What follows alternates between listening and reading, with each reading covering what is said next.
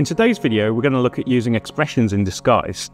Welcome back to the Hive School, where we make videos to help you one-up your live event production workflows. As you'll see, we finally made it back to the studio this week. We have a fantastic tutorial for you. In our previous videos on MIDI and OSC, we've used expressions to hook up control to various parameters in disguise, but we never really stopped to look what was going on. In this video, we're going to take a deep dive into expressions and how to use them in your projects. So, what are expressions? Expressions are small pieces of code that allow you to change values within Designer. Expressions are evaluated every frame, and the result can be used to drive parameters within your programming. You can access expressions by right-clicking on a parameter, and in the box that opens, you'll see a field that by default will likely say expression equals self. Not every parameter in disguise can be controlled by an expression. Now let's right-click on the video parameter, and you'll see that this just opens up the media picker. There's no expressions box, and it's not possible to control the media parameter with an expression. When you input an expression, Disguise changes the color of the field to indicate whether it has understood the expression that you've entered. This will go green for correct syntax and red for an error. You can use the expression system without writing any code. To demonstrate, I've placed 3 video layers on my timeline. I want layers 2 and 3 to always match the brightness programming of layer 1. To set this up, we need to view all 3 layers at once. Normally, left-clicking a second layer will close the previous one. To keep them all visible, hold the Control key while selecting each layer. This will stack up their panels, and then you can drag them apart to see all 3. To link the brightness values, hold Alt and then left-click and drag from the source parameter, that's the one with the programming, to a target parameter, and that's the one that's going to receive that programming. In this example, I'll be dragging from layer 1 to layers 2 and 3. Now when I make changes to layer 1, layers 2 and 3 will follow along. We can see this happen in real time as I make changes, but it also works if we add keyframes too.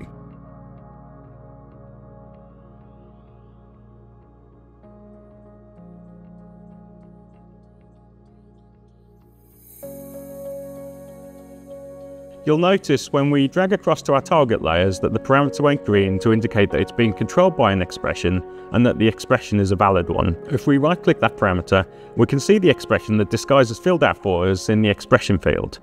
It'll say module : video_1.brightness. The first part, module, indicates that Disguise is listening to another module. It's worth noting here that in previous versions of Disguise, what we now call layers were previously called modules. If you've watched some of my other videos, I'll often use these terms interchangeably. Old habits definitely die hard. But I digress. The first part of the expression tells us that we're listening to another module or layer. The part after the colon specifies the module, in this case layer 1. And then the part after the dot indicates which parameter, so that's brightness. The power of the expression system is that there's no rules as to what you can link together. If you want to drive your hue shift from your brightness, then you do you. If the click and drag method of setting up expressions felt familiar, then it might be because you've used it before to connect an external MIDI controller to your project. We recently made a video that shows the whole process of setting up MIDI with Disguise, so I'd recommend you watching that when you get a chance. We can recap quickly. Once you have your controller set up and mapped, you can alt drag between the virtual MIDI device in Disguise and the parameter that you want to control. Once again, you can right-click on your parameter to view the expression that Disguise has created. While it's interesting to see what's going on in the expression field when you create these links, I wouldn't worry too much about trying to memorize the syntax here. It's rarely going to be faster than clicking to create those connections.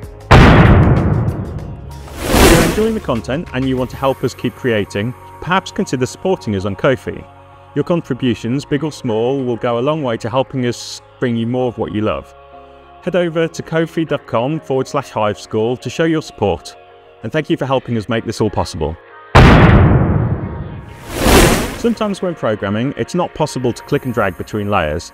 A great example of this is when you need to link 2 parameters on totally different transports. The solution? Variables. You can store value in a variable by simply using... Hey, it's Richard. I was about to tell you a lie about how to declare a variable. What you need to do in the expression field is use your variable name and then equals self. Okay, back to Studio Rich. Let's walk through an example. I'll program keyframes into the brightness parameter on our video layer here to create some values, and once I'm happy with my keyframes, I'll right click and then go to the expression field and use. These will store those keyframe values into the variable, my variable name. Fun fact, the default self is actually a variable too. It's a local variable created by Disguise that points to the value of the program keyframes. As I mentioned earlier, expressions are evaluated every frame. This means that for every frame played, the keyframe value from this brightness parameter is stored in the variable, my variable name.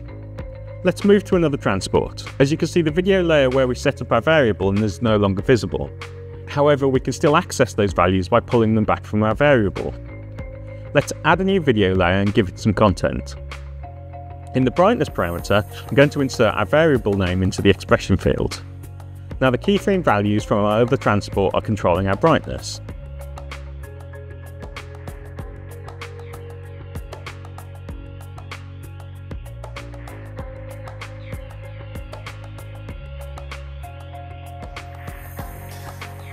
The method I've just shown you has now become the old way of working with variables, and while it still works well, one of the disadvantages of creating variables within a layer designed for something else is that there's no easy way to see which variables have been defined and what they're controlling.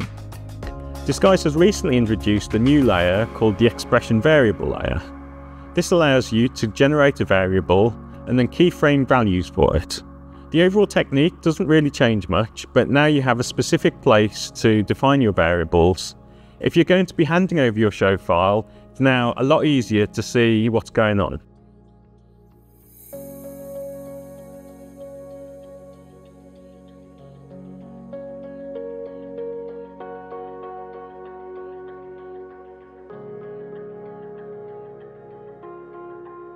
Along with the expression variable layer, there's now also expression variable devices.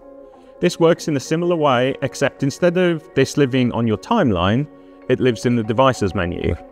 Expression variable devices are much better suited to constants and variables that only occasionally get updated.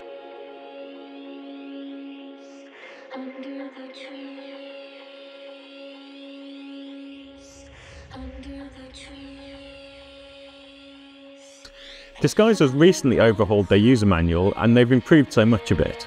If you haven't checked it out recently, then this is your reminder to go and have a look. If you go to the Expressions Functions page, you'll see a full list of the mathematical functions that you can use within expressions.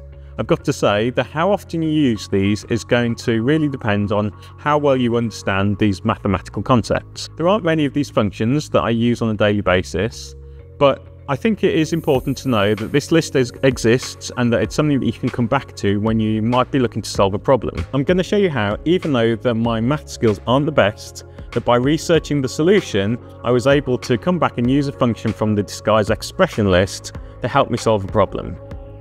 Back in 2022, I helped out my buddy Sam Lisher by helping to program the Stormzy Arena tour. I'm going to show you a quick clip of it now. In the track Cold, a truss is flown in and moved around at different angles. We had a clip of Stormzy dancing, which we called Mini Storms, which we wanted to appear as if he was standing on the truss. The challenge was that the real-world data that we were receiving was encoder data from the two motors holding up either end of the truss. In contrast, Disguise screens work based on a rotational value in degrees at the centre of the screen. We needed to calculate an angle in degrees from 2 points in space. MathTheBeautiful.com offers an excellent interactive web page that illustrates the problem and its solution. I'm going to link that below. So we've got a formula, a tan 2, open parenthesis, 0.1, comma 0.2. This gives us the rotational value, which we calculated using a Disguise expression and applied to the screen rotation. As a result, the mapping updated accurately each night, provided that we received the correct automation data. And that's it for this week. We hope that you enjoyed this deep dive into Disguise expressions. We'd love to see some of the expressions you've used recently. Why not share them in the show and tell section on the Hive School Discord? If we've saved you some time, please consider supporting us on our new Ko-fi page. And thank you for watching. We'll see you next week. Thank you.